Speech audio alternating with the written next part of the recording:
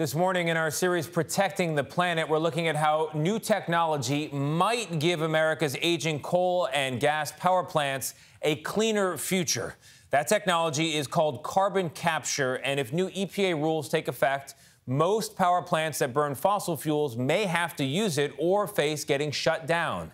Congress has allocated billions of dollars in subsidies to expand the use of carbon capture, but it has faced powerful criticism as well.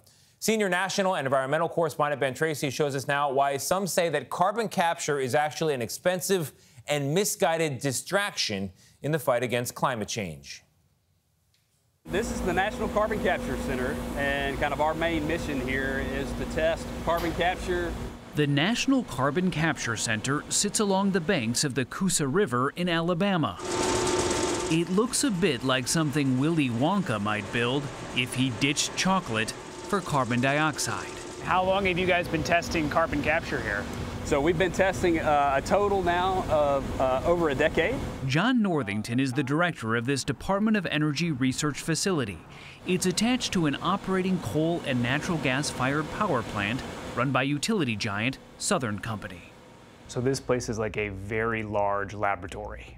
Yes, it represents about 135,000 hours of testing and over 70 different technologies. Coal and gas-fired power plants generate about 60% of the electricity in the U.S. and are the country's second largest source of planet-warming greenhouse gas emissions. Carbon capture stops CO2 emissions from going up the smokestack. They are separated out with chemicals and usually injected and stored underground. Does the technology work? Yes, so the technology does work. What percentage of the carbon do you actually capture? Generally in the neighborhood of 95% capture. But so far, what's worked in the lab has not worked so well in the real world. The Petra Nova coal-fired power plant outside Houston was the first and only commercial plant in the U.S. to use carbon capture. It had technical issues, high costs, and was mothballed in 2020. Its new owner is now attempting to revive it. It's definitely not a silver bullet. MIT professor Charles Harvey says carbon capture and storage, or CCS, doesn't make sense because it now costs less to build new renewable energy projects such as wind and solar than to operate an existing coal plant. A dollar spent in the renewable technologies will avert a lot more emissions than CCS will. He argues carbon capture just allows the industry to keep burning fossil fuels. In fact, the carbon captured at the Petra Nova plant in Texas was used to extract more oil from the ground in a process called enhanced oil recovery. The frustrating thing is that there is an easy solution, and that's to stop using fossil fuels. We have the technology to do most of that right now.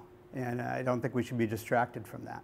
He does believe there could be a role for something called direct air capture, sucking planet-warming CO2 right out of the sky to help avoid runaway global warming. This is the biggest version of this that exists on the planet. Yes. This plant in Iceland, run by Swiss company Climeworks, is the world's largest operating direct air capture facility. We visited in 2021, the day they turned it on. These fans suck in air. CO2 is separated out, and then inside these huts, it's injected into the ground, where it's permanently stored in rock formations. Every ton of CO2 that's removed is a ton that's actually helping fighting climate change and not contributing to global warming.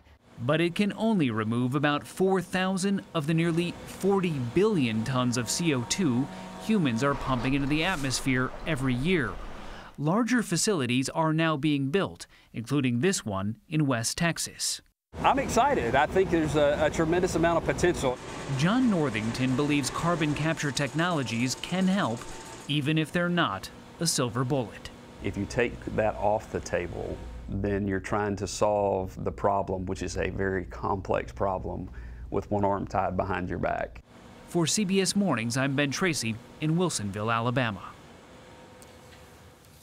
I mean, that's a great piece from Ben Tracy. His reporting is terrific on this subject. The reality is, with climate change, there are only hard choices. You can either change the economy and our energy system, and politically, people don't want to do that. We've seen that. Or you can bet on human ingenuity and an invention that somehow cleans up the climate.